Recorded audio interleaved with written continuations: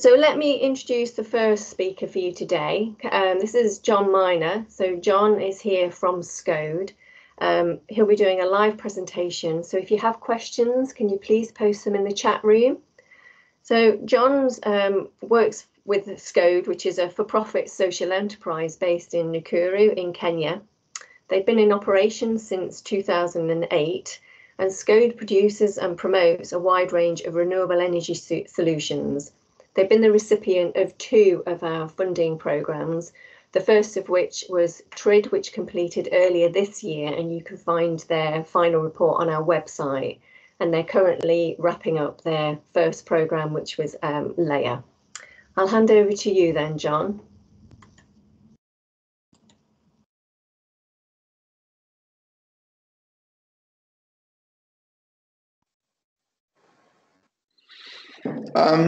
Hello, everyone.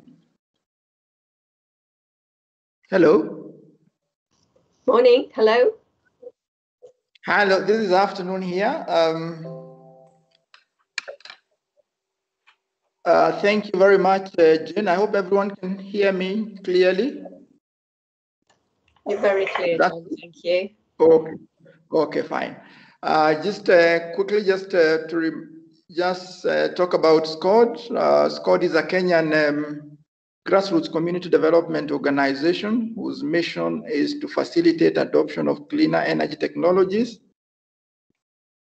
and sustainable land use approaches through capacity building and applied research for enhanced livelihood. So the 2 projects that we were lucky to get funded from MECS very well falls within our core mandates of promoting the adoption of cleaner energy technologies and sustainable land use approaches using applied research to improve people's livelihoods. Next, thank you very much. Like Jane said, we were fortunate enough to have 2 of our projects funded by MECS. The first one was development and evaluation of a direct current solar electric pressure cooker unit, which was a 12-month project. We are currently winding it up. And the second project was a shorter one, which was about developing and testing innovative, user-friendly LPG financing models to accelerate uptake of LPG among rural poor through mobile pay. That was a 6-month project. We've already wound it up, and there's a report that you can see at MECS website. Next, please. Thank you. Yeah, the e-cooking, as we popularly refer to it, project whose aim was to develop and evaluate a direct current electric pressure cooker unit in households without grid connection and those connected to unreliable grid in 2 locations in Kenya. That was Mogotio and Baruk locations in Nakuru County in Kenya. How we went about this is that the first thing we did was to carry out a baseline survey.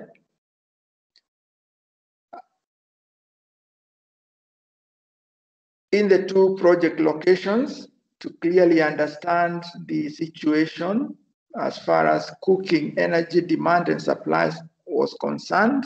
And the second one was to carry out a desk review of existing DC electric pressure cookers available in the market. Next.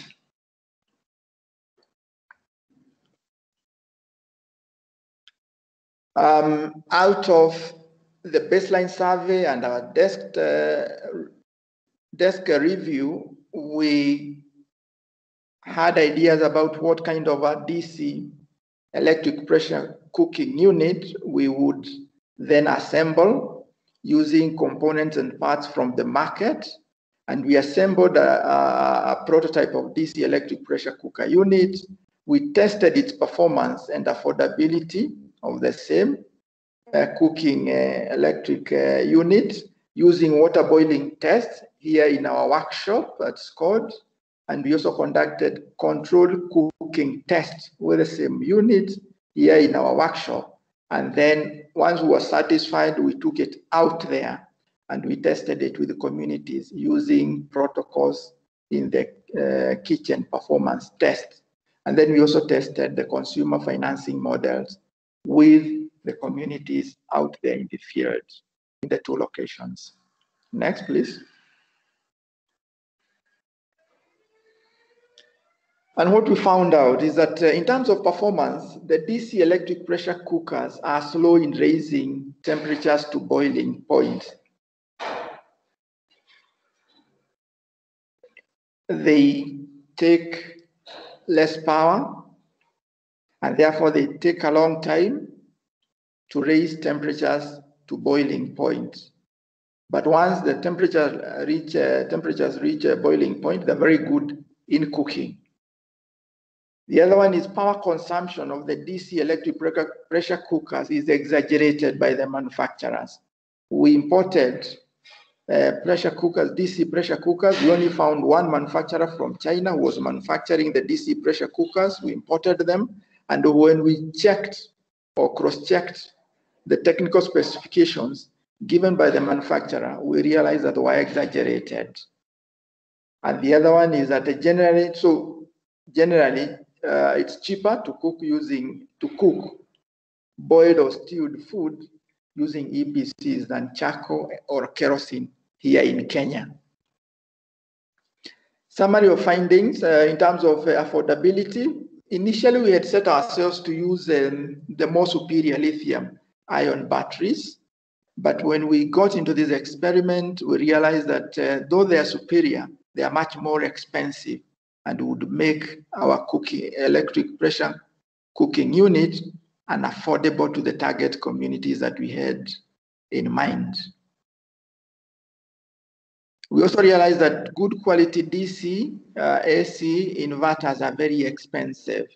At some point when we were experimenting with the DC pressure cookers, we realized, we were informed by MECS that the DC pressure cookers had some safety problems that needed to be dealt with before we could deploy them in the communities. And so we moved on with the AC pressure cookers. And so we had to purchase reliable or good quality AC inverters, and we realized that the price was like much higher than what we were buying the panels for. So the cost of that unit, the first one, the highest was the batteries, then the second one was good quality inverters. The panels, the prices have come down, and I think they're substantially more affordable than they were when we were starting the experiment. But inverters, good ones, are still a problem. And if you're doing cooking, then you need very good quality inverters that will not blow when you are using the appliance continuously. Next, please.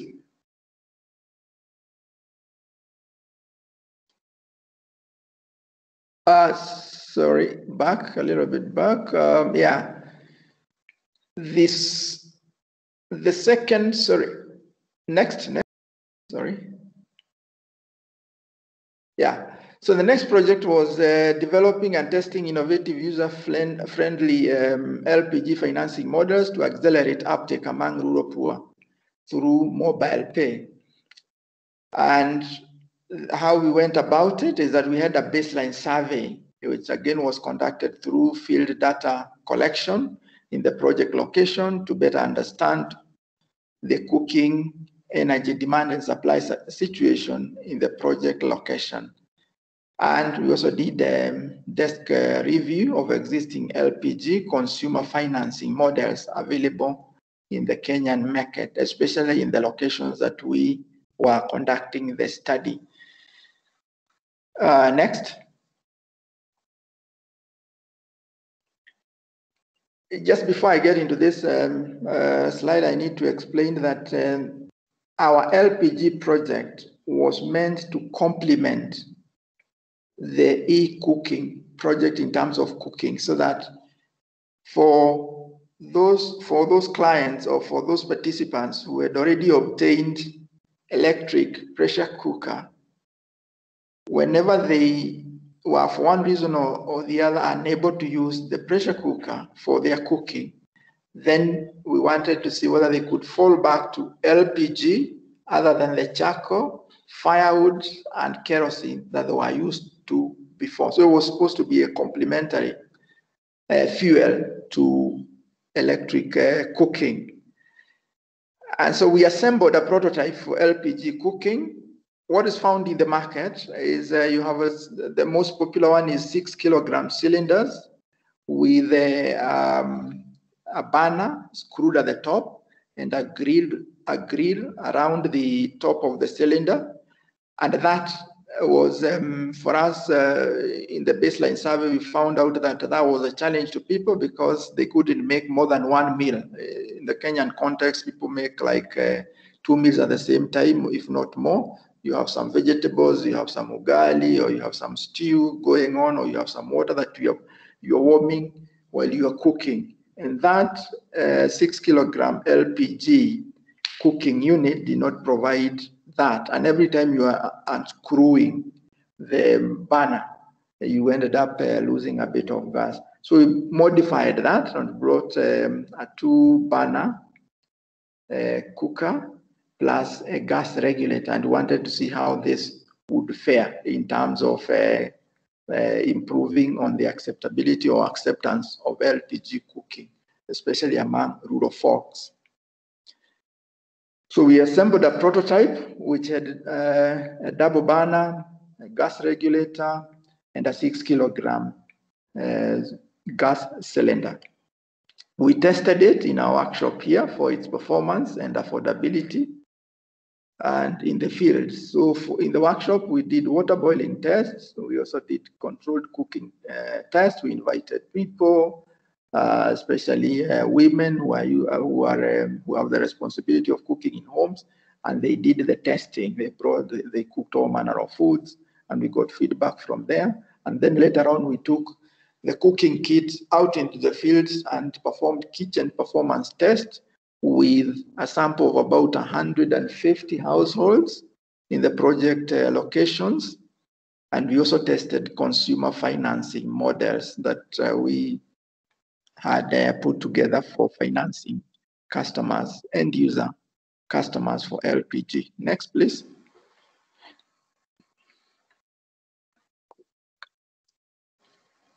We developed an LPG mobile pay application. We tested the effectiveness of the mobile pay app among sample households in the study area on ease of payment for LPG in small amounts. Ordinarily, the people who are participating in this experiment are used to buy small quantities of either charcoal, kerosene, or firewood on a daily basis or every so often. And therefore wanted to see how this could be used and be aligned to that kind of purchasing of fuel. And then the effectiveness of supply of LPG to end users, getting it there, because the other challenge that we found customers or potential end users had is that whenever they emptied their cylinders, they couldn't get a ready supply. So that made them not rely fully on LPG. They had other fallback fuels that they would use whenever LPG got exhausted. So we wanted to make sure that there was a supply, and we established hubs for supplying very close to those communities so that every time they had their gas exhausted, they could get a refill within the shortest time possible. And the other one was discipline instituted among LPG users for payment of LPG consumed. They themselves reminding themselves and paying voluntarily without reminding them that their gas is over and they needed to do something about it, actually pay the full amount or make sure that they can check their account and see how much they need to top so that they can get a refill. Next, please. And then what we found, just a summary, very general ones, is generally the mobile pay app helped households increase consumption of LPG. That communication and the fact that it allowed people to deposit small amounts of money over a period of time so that by the time their gas is exhausted, then they have already saved or they have already deposited a substantial amount of the money that they will need to get a refill. It's either they have completed or they are nearly completing. So it's easy for them to top up. The other one is a number of LPG users still prefer to pay for their LPG refills in lump sum amounts. We still found that there are quite a number of people in this experiment who still prefer to wait until they are bringing their cylinder for a refill and pay at that point in time. And I think that has a number of ways of explaining it. One is that even though we thought that when people are not buying the firewood or the charcoal or the kerosene, they would be making savings, and they would be using those savings to deposit into their LPG accounts. There's so many other competing needs, and so you find that into something else, and the client hoping that the time they will need to refill their LPG cylinder, they will find some money somewhere so that they can top up. So that sometimes has not worked very well, has created some gaps. But overall, I think it has worked well because it has increased their consumption of LPG. Then consumer financing model that integrates LPG equipment, appliances with LPG refills is more attractive, where you're giving people or your appliance like the LPG cooking kit we talked about, and then assuring them of refills over the period within which they will be paying for their equipment. They are happier that way. You spread that payment, and then they be coming for refills, and they'll be paying that alongside their appliance so that they don't have to go elsewhere.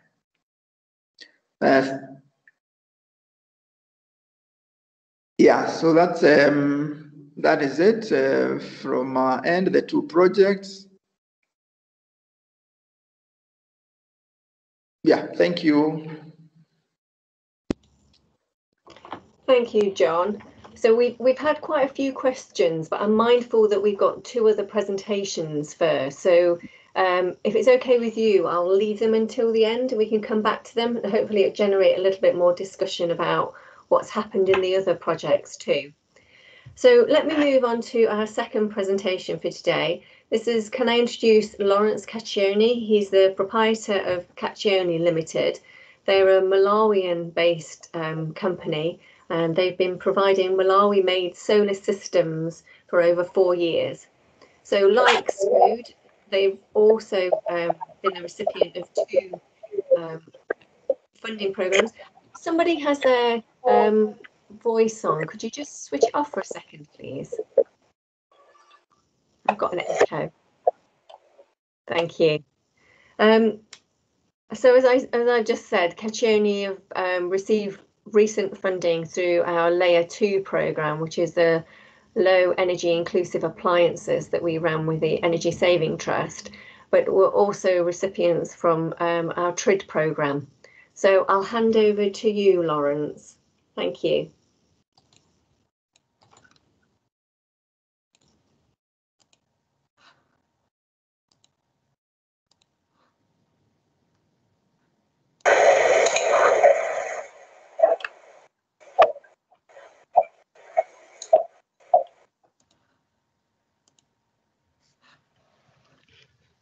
Hello, this is the presentation for Kachione LLC, which did a MECS innovation grant in Malawi focused on new business models to provide access to low-income villagers. My name is Robert Van Buskirk. I am providing the narration for Lawrence Kachione because of technical difficulties of doing the recording in Malawi. And the short title for our project is Providing Electric Cooking Access to Low-Income Villagers in Malawi, because that's a more succinct way of saying what we do. Our customers have no access to grid electricity. Their income is only about $1 per day per person, sometimes less. They have unsteady seasonal income that's based on an annual crop harvest. That makes it very difficult for them to make monthly payments, so pay-go models don't work for them. They can pay about a maximum of $100 to $200 for a starter modern energy cooking system. So that is the financial constraints that our project works. What do our customers cook? We estimated the cooking food requirements by doing household surveys of how much of different types of food they purchase and consume. From those surveys, we estimate that the wet weight of different foods includes approximately 2 kilograms per day per person of encima, 340 grams per day per person of rice, half a kilogram or 500 grams per day per person of vegetables, 250 grams per person per day of beans, 280 grams of fish and eggs, 90 grams of chicken and goat, and 4 to 5 liters of warm wash water per day. How much cooking energy is required for this consumption? We estimate that based on cooking tests of the different food types, we estimate that the encima requirement per person per day requires about 331 watt hours. The beans requires about 76 watt hours per day. Rice requires 50 watt hours per day. Vegetables, 75 watt hours per day. Fish and eggs, 65 per person. Chicken and goat, because it's only once per month, is about 19 watt hours per day per person. And wash water is about 100 watt hours per day per person. This totals about 716 watt hour per day per person. Cooking and water heating energy requirement. What do efficient Africa-made solar electric cookers look like? Very well insulated. So what we do, the lower left-hand picture shows the diode heating element on the bottom of a stainless steel pot. That stainless steel pot is then put in an insulated environment, basically a plastic bucket with insulation around it. And then there's a lid put on top of the pot, an extra insulating pillow, and a final lid. This makes a very highly insulated, highly efficient cooking pot that's very good at warming water over the course of the day. How much cooking energy can customers afford to purchase initially, given their limited financial means? With customers that can afford about $100 to $200 for a starter system, how much energy they can purchase depends on the price of the system. So if the system is $2 per peak watt of system capacity, that would mean that they would be able to purchase only 50 to 100 watt peak of solar electric cooking system. What we did in our project, we got the price down to $1 per peak watt. That allowed our customers to purchase a system that was basically 150 watts peak. In 2021, we expect to get the price further down to approximately 65 cents per peak watt of system capacity. That should enable our customers to purchase larger systems of up to 300 watts peak. A 300 watt peak system can provide 1 kilowatt hour per day of cooking electricity for a household, which potentially is almost half of the cooking energy requirement of a small household of 2 to 3 people. How do our customers use the cooker? Well, our customers taught us how to use solar electric cookers efficiently and effectively in their village circumstances. What they taught us is that the best way to use a cooker is to keep it plugged in all day, fill it with as much water as possible, have the water heat up in the morning, and then the customers use the hot water during lunch for cooking and tea. And then they replace the lunch hot water with cold water, which then heats up again in the afternoon, and they get the hot water in the afternoon for dinner and washing. And this is a very efficient way of utilizing the cooker, especially when there's variable electricity from day to day and when they have substantial limitations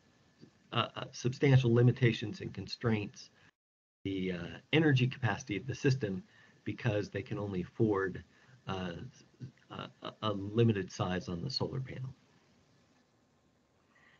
What are our next steps? We're lowering our system costs over the next year by increasing economies of scale. We're importing both cooker parts and solar panels by the container. That lowers the cost by a factor of 30 to 50%. We're improving the cost efficiency and operating efficiency of cooker design. We're developing a system to reward customers for using the cooker system well. We're going to reward them by giving them discounts for system expansion if they save wood and save energy and improve their health by using solar electricity. And we're going to plan and prepare for a big scale-up effort in 2022.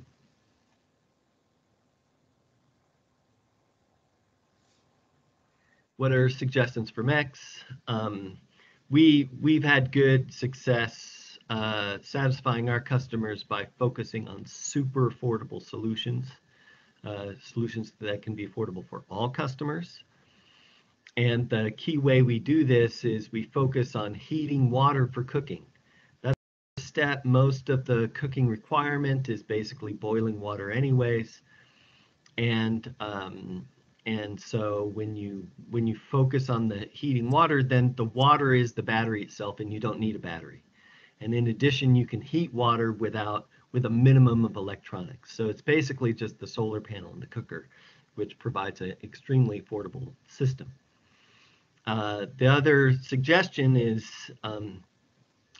if you pick customers, commit to those customers, and then adapt the technology to those customers, then the technology is adapting to the customer needs, and you have a better long-term prospect of satisfying customers than if you technology first and then run around and look for customers and markets for the technology, right? So at least there should be both sides. You shouldn't just pick technology and then find the customers to match the technology. You should develop a long-term commitment to your customers and then adapt the technology to those customer needs. In addition, in our context in rural Malawi, there just is not proper disposal of batteries. So for those low-income communities, pushing battery systems is incredibly problematic. It'll produce a big increase in battery use. Those batteries will not be disposed of properly and create toxic risks for the low-income communities. If MECS really wants to push battery-based systems, then it needs to help make sure that there's proper environmental disposal of lithium batteries wherever those systems are going to be promoted. So those are our suggestions. We hope this is useful to the MECS community and to the larger effort of getting modern and solar electric cooking to low-income Africans in general. Thank you very much.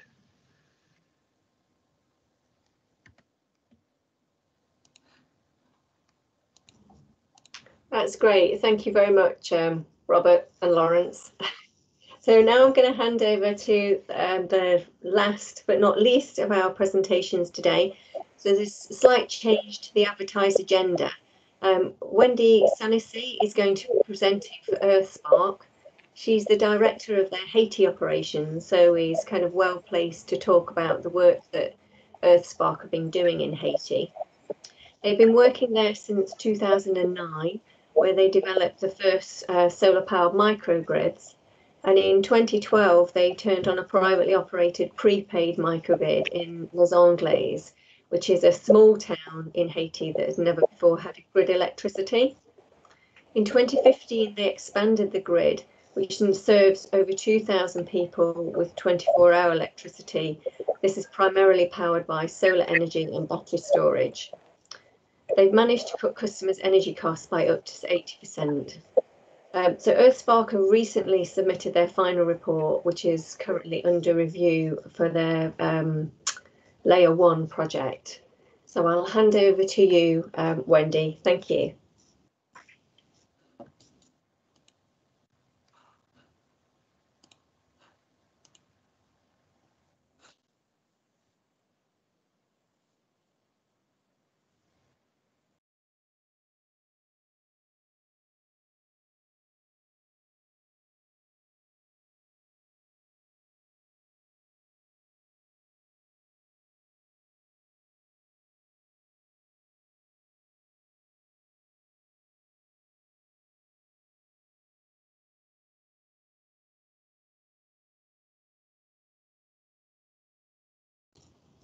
Joni, there doesn't appear to be any sound.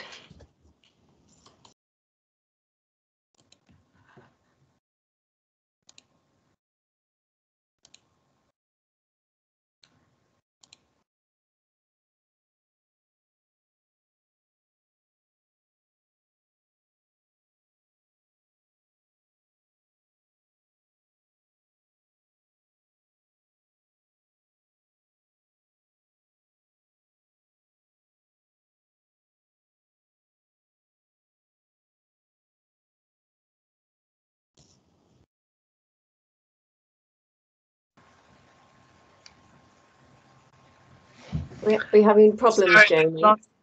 Yeah, I lost connectivity then. Let me just share again, including sound.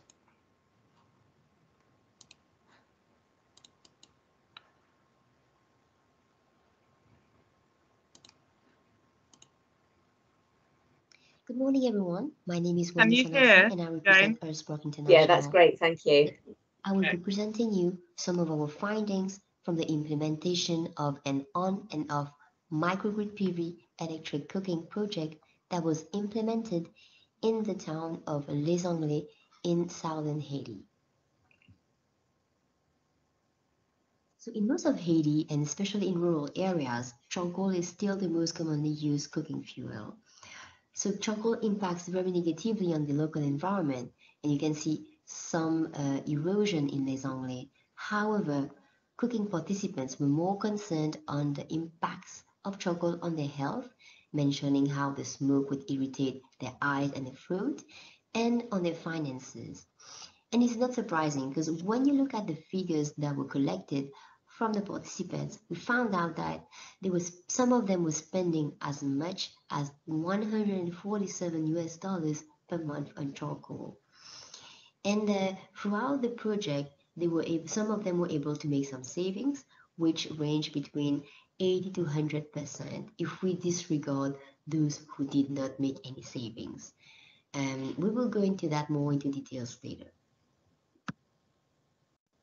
So two systems were provided to the participants. For the off-grid participants, they were provided with a sunspot, which is an integrated solar home system comprising of batteries, inverters, solar panels, smart meters, and the cooking appliances. It also had a 24-volt USB port from where light could be connected, and also two AC outlets from where you could charge a phone or a small electrical appliance like a radio. For the on-grid system, the participants had the spark stove.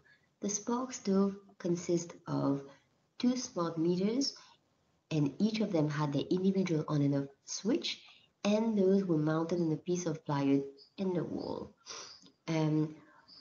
For both the on-grid and the off-grid systems, participants had like a meter connected to each appliance to make sure that data monitoring and data collection is done in a very granular way. And of course, like each participant were provided with two cooking appliances. So one of them was an electric pressure cooker, and secondly, an induction cooktop.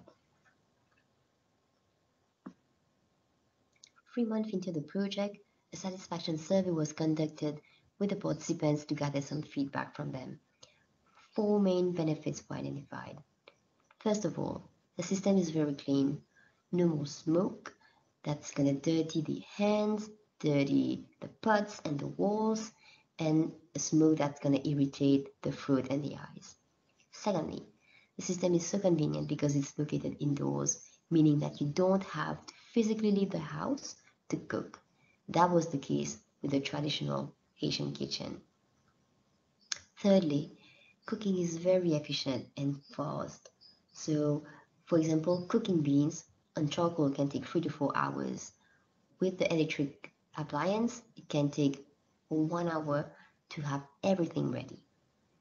And a participant even mentioned how the system is so fast that since she has acquired it, there is not a single day that her kid has gone to school without eating.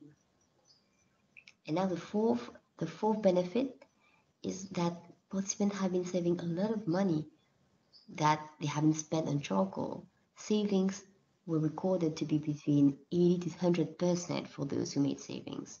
Of course, some participants did not save any money because they still use charcoal for some other business. Some other impacts were identified. For instance, participants reported not to be exposed anymore to the uncomfortable heat and smoke of charcoal for hours. This has made the cooking experience in itself a more pleasant one. Another impact was on the participants' finances. Money previously spent on charcoal is now diverted towards children's schooling and in some cases to the business. So not only money is saved, but extra revenue can be generated as more business supplies can be purchased and eventually resold. Thirdly, there has been a notable improvement in the participants' quality of life as they were able to relax more and spend more time taking care of themselves and of their respective families. So in this slide, you can see one of our on-grid cooking participants who has acquired an electric pressure cooker. So when I went to see her on that day, it was 1 month into the cooking pilot, and she asked me to follow her into the depot to show me where she's now keeping her charcoal stove. She was very happy because she was able to eliminate charcoal completely from her kitchen. So there were a few challenges that were mentioned in relation to cooking with electricity. One of them was the size of the EPC. So many Haitian meals include rice and beans, which can be very, very voluminous, and some of them include breadfruit that are cooked as a whole. So in those cases, the 6-quart EPC that was provided to the participant wasn't always sufficient. So that was one complaint from the participant. A second disadvantage was the interruption of cooking due to power outages for the off-grid customers. Maybe they are like planned or unplanned outages. And for the off-grid customers, it was in times of bad weather, maybe the sunspot couldn't charge enough to allow them to cook. So they had to use charcoal as a backup cooking fuel. Current slide shows some data collected from the smart meters and the impact on the microgrid load. So you can compare the pressure cooker and the induction stove in the table. And we have seen, interestingly, that there were more events using the induction stove compared to the pressure cooker. One explanation could be that pressure cooker takes a longer time to reach to a higher temperature than the induction stove, such that events like boiling water, making tea and coffee would most likely be done using the induction stove rather than the pressure cooker. The total electricity consumed for cooking from the pressure cooker accounted for only like 30.5% of the total electricity consumed. And you can see in the chart below that there has been an increase in the grid load due to electric cooking, and for October alone, there has been 20% increase in the microgrid load. If we want to scale up electric cooking and have it part of the microgrid model, a few improvements need to take place. First of all, the grid design and grid sizing need to take into consideration the electric cooking. We have seen from the previous load how much the cooking load have impacted the load curve in Les Anglais. Secondly, If we want to make sure that our production is always meeting our demand, there are a few solutions. We can use demand side management, where some loads can be curtailed at times, or we could like stagger the cooking loads so that not everyone is cooking at the same time, which could lead to system overload and blackouts. Thirdly, a larger EPC. We have obtained like feedback from the participants that the EPC was sometimes too small, and it was a 6-quart pressure cooker. There are 8-quart pressure cookers on the market that could be sourced should the project be scaled up. And this would help to meet some of the Haitian cooking needs. And fourthly, if we are able to find an EPC with a French interface, it would definitely enhance the participants' experience, because right now, the one that we were able to find was in a foreign language, such that not all the functionalities of the pressure cooker were being used. So this sums up the summary of our findings for the electric cooking pilot.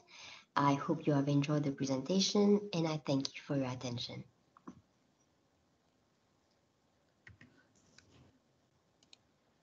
That's great. Thank you, Wendy. And thank you to all of our speakers this morning. So we've got quite a number of questions that have come into the chat box. Before we move on, I think the question from me, Wendy, is you mentioned that the EPCs weren't large enough. Did anybody ask for extra parts or a divided part for the EPC?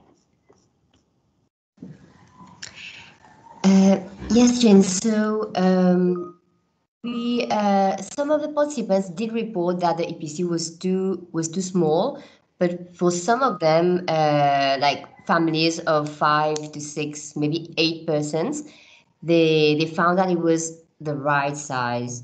They were saying, yes, if in the future we can get like bigger pots, that would have been like really great for them.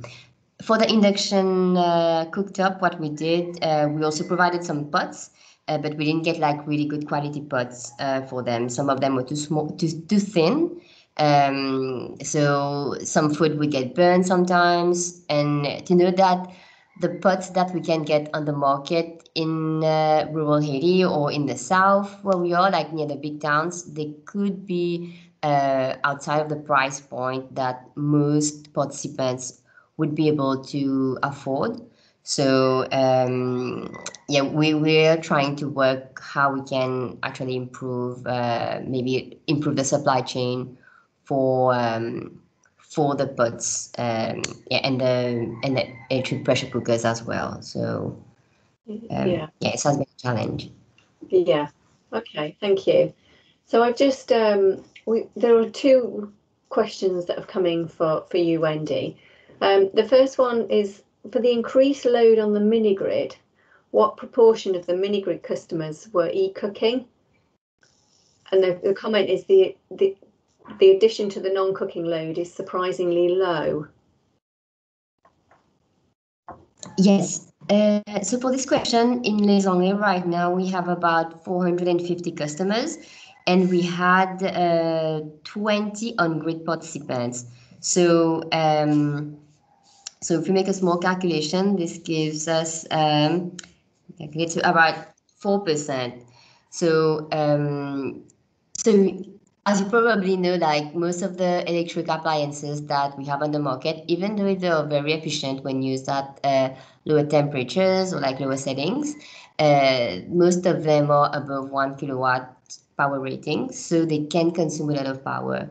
And we have noticed how since the participants have been using electricity for cooking, the cooking frequency has increased a lot for them. So it's so convenient that they are just so happy to use it all the time. So you know that in the town where I work in Les Anglais, and for like EarthSpark mini grids, some customers they use up to like 30 watts for their power limit. So it's pretty small, And because many of those customers, all they can afford is lighting or like charging their phone. So we have some customers that have like really, really small consumption. So that's why when you compare the cooking load and the small customers, which make up the highest percentage of our customers in our grids. So you can see that the impact of electric cooking on our total load tend to be quite significant. Okay, thanks. Does that answer your question, Matt? Yes, perfect. Thank you. Thank you. Okay. So, Wendy, I'm going to stay with the questions for EarthSpark, and then we'll kind of move back to the SCODE questions. So, a question from John Barton. He's asked if you've studied any other electrical loads. What are the other big users of electricity? In terms of cooking, or you mean in general? Maybe I think it's in general. Okay, yeah. In general, in Les Anglais, most of our loads come from freezer customers. So customers who have like a freezer or two plugged in their homes, and most we have they don't represent the highest proportion of customers, but they do represent the highest proportion of load in our grids. So yeah, it is the freezers that actually are the highest consumers. Yeah. Oh, okay, thank you. And then there's a question about data on the impact of the EPCs. Do you have any data of how they've impacted the microgrid electrical demand versus the impact of induction cookers? Yes, we do have those figures, and I can look for it if you want, and I can share it afterwards. I don't have it in front of me right now, but we did like compare the usage of like different appliances. We did find that there was, I think maybe it was in my presentation, like the number of cooking events and the number of kilowatt hour that was consumed by the induction cooktop was higher than for the EPC. So yeah, if you want, I can share more details. I can look for the information if you don't mind. Brilliant. So Will's actually posted his email address on there for you, Wendy. I think he's quite keen if you could share that data with him. Thank you. Yes. And then finally, the cooking load appears to peak in the middle of the day and is low in the evening when other loads. So is this a characteristic of refugee settlements? So Les Anglais don't really like it's a very rural community. It's not a refugee settlement, and just that most people will tend to make a big meal during the day. Like this is the profile that we notice, like for most people when they're using charcoal. So they would make one big meal maybe during the morning or midday, and prepare the food to be ready for lunch. So now with the electric pressure cookers and the induction cooktop available, they don't need to start cooking at 5 or 8 a.m. They can start cooking like around 11, and then the food is ready by 1 p.m. So that's why you see that peak in the middle, which is like very convenient for us because this is when we have the highest solar production. And so it's like we're making the most of our solar production and not just like using a lot of our batteries or having to use the backup generator that we have. Okay, that's great. Well, I think there's quite a number of people that are interested in your data, so I'll send you an email with their contact details afterwards, Wendy. But thanks for your presentation. It's really interesting and for answering those questions. I'm going to jump right back to the questions that we received at the start of SCODE's presentation. So John, if I can ask you to respond to the questions that are coming forward. So we've got a question from Simon that says, when you say it takes a long time, and I think this is referring to the cooking with the EPC, can you compare this with the time for lighting a charcoal stove and getting the same amount of water or food to boil?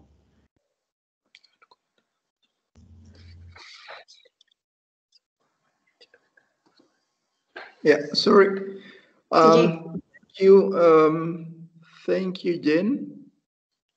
I just mentioned that the DC or the direct current pressure cookers took longer to bring water to boil as opposed to, say, charcoal or kerosene.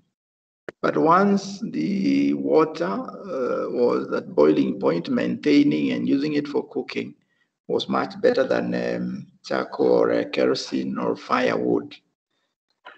So in terms of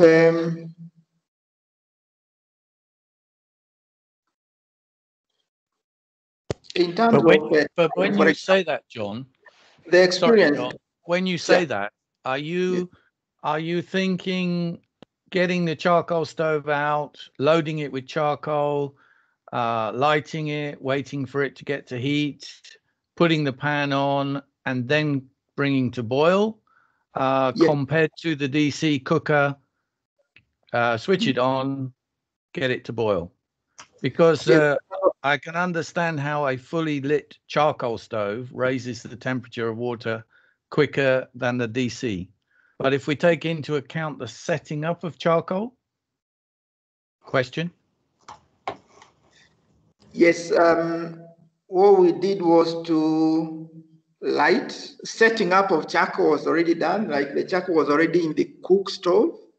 So it's lighting time, having that charcoal light, water on top. And for our case, on average, we're seeing the EPC, the DC EPC taking, for example, 45 minutes to bring that water, 5 liters, to boil, and about 20 minutes for the charcoal stove to bring that water to boil. Of course, there is the preparation that you have to do for the charcoal stove. But once that is done, it has charcoal and you're lighting it, the time it takes for that charcoal to light and bring that water to boil, you compare that with the time that it takes for you to switch on the EPC, the DC EPC, and the time it takes to bring that water to boil, there was that difference. And for our case, on average, it was like the DC EPC would take like 45 minutes to bring that water to boil, while a charcoal stove would take like 20 minutes to bring that water to boil. So that's what I meant. But once that water was brought to a boil, then of course the pressure cooker did much better than the charcoal. For example, the charcoal cook stove took about 4 hours to cook 2 kilograms of githeri, while the EPC, the DC EPC, took 2.5 hours to boil the same amount of, to cook the same amount of githeri.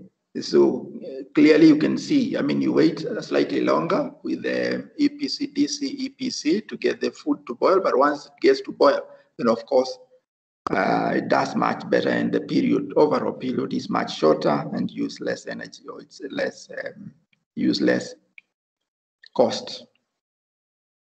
I hope that clarifies that. I don't know if that's clear enough. Yeah, thank you, John. Although I'm surprised it took 2.5 hours to do the githeri. Do you know what temperature the EPC is working at? Is the DC EPC working at a slightly lower pressure than AC EPCs? Because githeri should be 1.25 hours, maybe. Yes, I think it's working at a lower pressure than the AC, because like you're saying, AC EPCs takes like 1 hour to cook the githeri, and of course it takes much more power. We're talking about 250 watts DC EPC compared to about 1,000 watts of AC EPC. Yeah. Of course, you're talking about 2 different power scenarios here. Yeah, although of course once the AC would bring the food and the water to a boil much faster. All right, thank you. Okay, thanks, John. In relation to the power consumption, so you mentioned that the EPC manufacturers exaggerated it. So there's a question that asked, do you mean that the manufacturers' figures were higher or lower than in testing? They were higher. For example, you find at 250 watts EPC rated as 400 watt EPC. So when you test it, you find that it's 250, while the specifications on that particular EPC is 400 watts. So you're buying something that is totally different from what you eventually get on the ground. And we found out that when we were testing them in our workshop here. Okay, that has quite a significant impact, doesn't it, on use? So can we just move on? You mentioned the safety concerns for the DC pressure cookers. So Simon is asking if that was a concern about the wiring, and how does the safety compare to a manual pressure cooker that the user has to ensure is not overheated?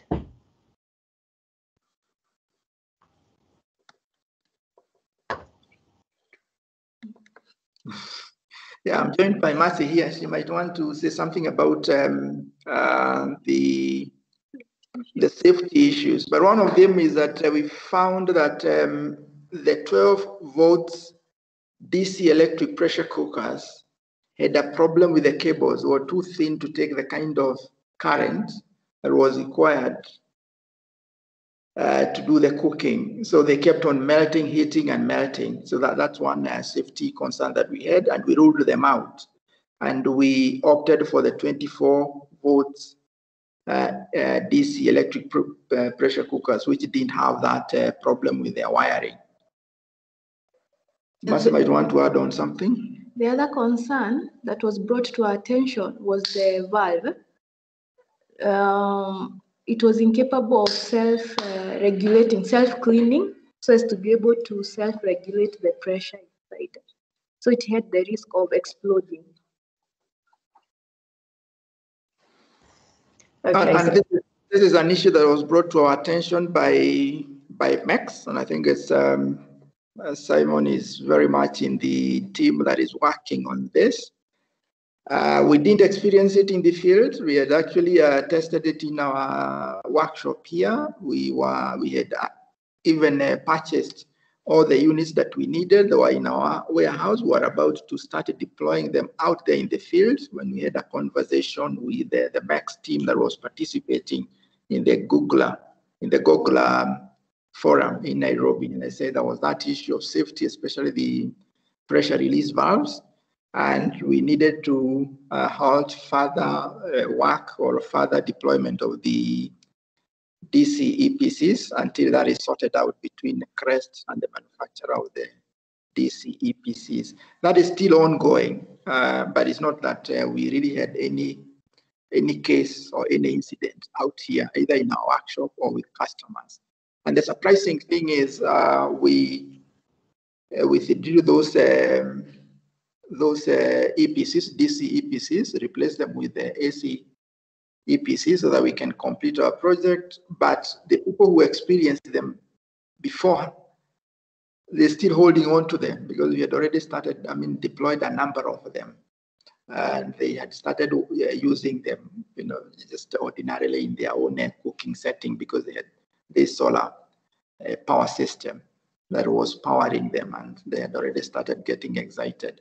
And they're holding on to that. Some of them are saying we keep them safely, we will not use them, but we would want to only hand them over once we are assured that they are not safe to use. So it tells you, that they're already impressed with their performance, but then we have had these safety issues that we needed to have sorted out first before we can give any green light to them use. Okay, no, that's great. Thanks, John. So Simon's just put an update that he was interested in kind of sharing your experience of the EPCs and the problems that you've had. So thank you for updating. We have one final question which asks about your conclusion about lithium-ion batteries being more expensive than lead acid, and does that explanation take into account the expected longer life of lithium-ion as well as its ability for deeper discharge?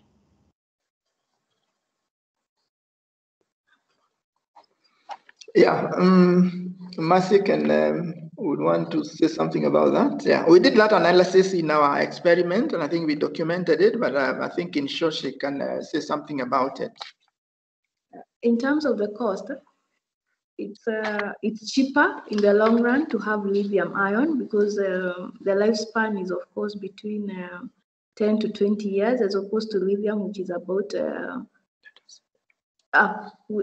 as opposed to lead acid, which is about 5 to 10 years. So it's basically double. And the depth of discharge, of course, for lithium ion might be around 80%, while lead acid is just 50%. However, the upfront cost that the customer will have to cough up to be able to own the lithium ion battery is quite high, at about 100. Yeah, so it's that perception, isn't it, and that initial outlay. Yeah, it's 100,000 Kenya shillings as opposed to around 30,000 Kenya shillings. That's a huge difference, yeah. Yeah, that's great. Yeah. I think that was our main concern. In terms of disposal, we already have a fairly well working system for disposal of lead acid batteries. So that wasn't going to be an issue, but we needed to explore the disposal system for lithium ion batteries, whether they could still flow through the same system. But we didn't get that far because we realized that the upfront cost for lithium ion batteries, and again, they are not that much available. I think there are only a few stockists in the country, and you have to order them, you have to wait for them. So in terms of daily use, that was also a challenge to us, aside from the huge upfront cost, almost like 3 times what it would cost one to buy or to get a lead acid battery in the market. The lead acid batteries are widespread. Yeah, okay. Well, I noticed that we're already ran over time, but we've still got a number of questions that are have been posted in the chat. So if you're happy, we'll kind of carry on for another 10 minutes. Is that okay with you, Joni? Yes, fine with me. Okay, so I'm going to try and move this along a little bit quicker.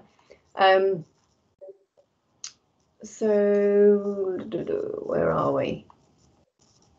I think most of the questions that were asked of Kachione, Robert has managed to answer them online. If there's anything that anyone's posted that hasn't been responded to, could you please just bring it up now and we can hopefully get that question posted. So please feel free to open your mic if your question hasn't been responded to.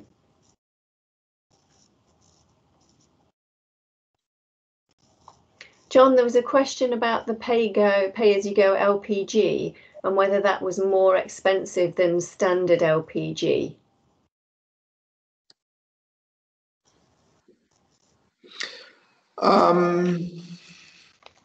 Yes, I think that's a good question. Why we opted for pay-go is that we wanted to avoid the high upfront cost for metering, and the app did not cost anything more. I mean, we use very simple app that was using text messages, so that anybody with a smartphone or an ordinary phone would be able to communicate and get text messages across. And it was basically for ordering, for receiving, and for payment. It cost the customers nothing extra. For our case, I think it was very cheap to manage it in terms of the running costs, but in terms of its effectiveness, in terms of getting the customers to get their refills, to get their feedback on time, was very useful. Okay, thank you. Paid for the LPG equipment, did not pay for the app in any way. Right. Thanks, John. Chris, you have your hand raised. Would you like to ask your question? Yeah, thanks, Jane. This is something that can be done offline. Obviously, there's been a lot of interesting work discussed and potentially some data, and I'm wondering if maybe someone could gather together a list of web links or pointers to reports or whatever, and then share that around. Okay, so all of the TRID reports are currently on the MECS webpage. If you, I can kind of post where they will be, but they're under the publications page, and there is a tab that is specifically for TRID Challenge Fund reports. So you'll find all of those there if anybody wants any more detailed information. And they all have contact details for the speakers. So if you wanted to email them directly, you'd be able to do that there too. Yeah, thanks, Jane. Okay. I think we've answered everybody's questions up to now. If anything has anything else. Richard has a question for Wendy. So Wendy, when you say 1 p.m, was 1 p.m. always the time of the main meal in Haiti, or something which has changed since the introduction of electric cooking? And if it is something which has changed, how quickly did that change happen? Yes, so most, like I mentioned, most people would have their big meal in the middle of the day, but they would start cooking maybe at 10 a.m. so that it would be ready on time. However, like cooking habits tend to differ depending on the activities of the people. Like we did notice that at the beginning, people would still cook at the same time because probably they didn't know how long it would take for the food to be ready.